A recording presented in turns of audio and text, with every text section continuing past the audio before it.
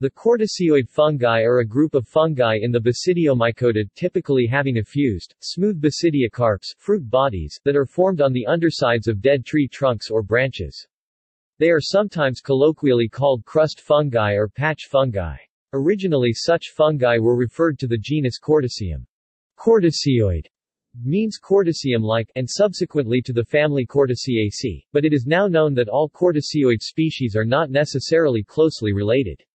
The fact that they look similar is an example of adaptive evolution.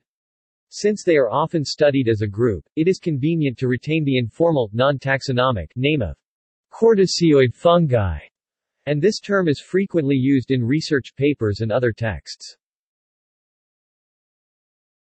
History. The genus Corticium was established by Persoon in 1794 for fungi having smooth, effused fruit bodies. Corticium roseum pers. Was later selected as the type species. Subsequent authors described over 1,000 species in the genus which continued to be used in its wide sense up until the 1950s.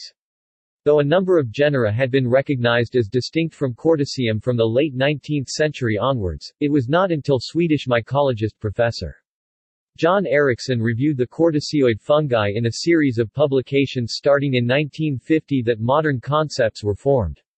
The 8-volume work that he initiated, Corticiaceae of North Europe 1973–1987, effectively established the current circumscription of the corticioid fungi.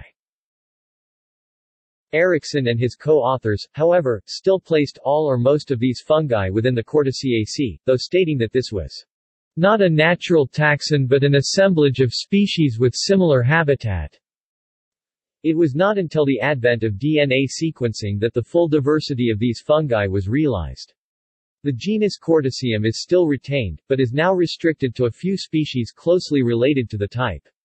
The Corticiaceae is now equally restricted to a few genera close to, and including, Corticium. Crust-like species are found in no less than 18 of the 24 currently recognized orders of higher Basidiomycetes, Agaricomycotina. Description and diversity.